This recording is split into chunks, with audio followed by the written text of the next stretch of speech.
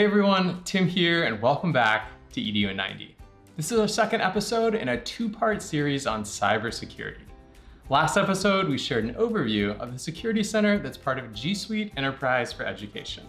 And today, we'll take a deeper dive into the Security Center's investigation tool, which gives admins the power to identify, triage, and take action on security and privacy issues.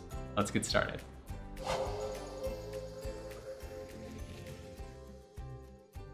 You can use the investigation tool in a number of ways. For example, you can identify who created and shared a file with inappropriate material, take action to block spammers, understand what types of two-factor authentication your domain's users are using, and in the case of last week's episode, you can investigate a phishing attack. So looking back at last week's example, we'd found a phishing email on our domain, and we used the Security Center's report feature to see who received it, who sent it, and more. Now, we'll use the investigation tool to get more information and take action. We can launch the tool from the Security Center report generated in the last episode and shown here. Just click the magnifying glass to launch the tool. The search will already be pre-populated with information from the report. Another way to launch the tool is from the admin console. Just click on Security and then Investigation Tool. So starting from here, we'll run a new search. We'll look for Gmail log events, and under Condition, we'll choose emails that were classified as spam due to phishing. We can also add an event to see if people opened the email, moved it to the trash, clicked on a link, downloaded an attachment, and more.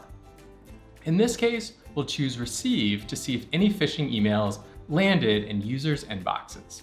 We'll run our search and see the same result we found before. In this example, there's just one recipient, but there could be hundreds. I can scroll across and see all kinds of information, and I can click to safely view the message. I can also use the tool to take action. To do this, I go to Actions. I can mark the email as phishing, send it to quarantine, or simply delete the email from the user's inbox.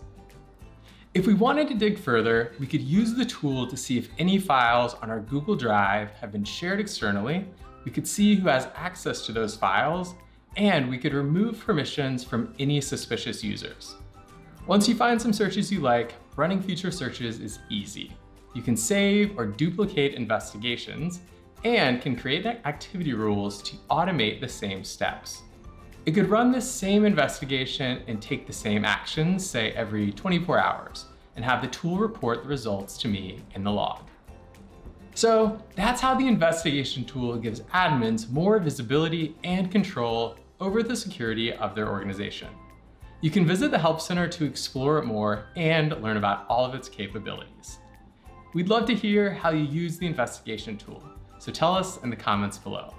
And stay tuned for our next episode. As always, check out other EDU in 90 episodes to learn more about Google for Education, and subscribe to our channel to get alerts about new episodes. We'll see you next time. Cybersecurity is top of mind for many school leaders. Check out our last episode to learn about G Suite Enterprise for Education's Security Center.